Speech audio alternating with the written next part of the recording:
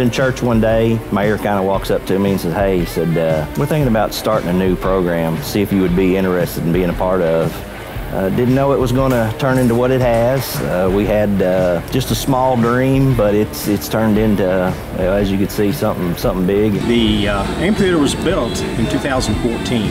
A perfect hillside that myself and another commissioner was out here one day. It's like, you know, this is just the perfect spot for an amphitheater.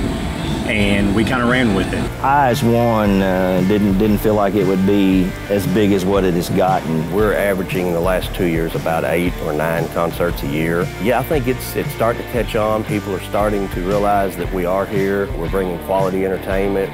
The most common reaction is they can't believe that we have such a big amphitheater in such a small town. They just can't believe it's here.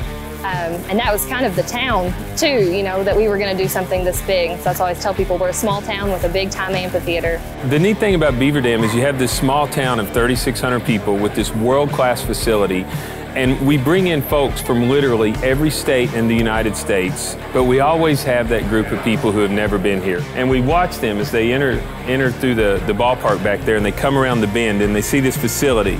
And then the wow factor when they come right around the corner. And that's what it's all about, when you have that magic and you have those folks who travel 2, 3, 4, 5, 6, 7, 8 hours to come experience a show in Beaver Dam, Kentucky. You may have seen your favorite act somewhere. You may have seen them at Red Rocks. You may have seen them at the Ryman, but you haven't seen them at the Dam. Come to the Dam. You're going to have a damn good time.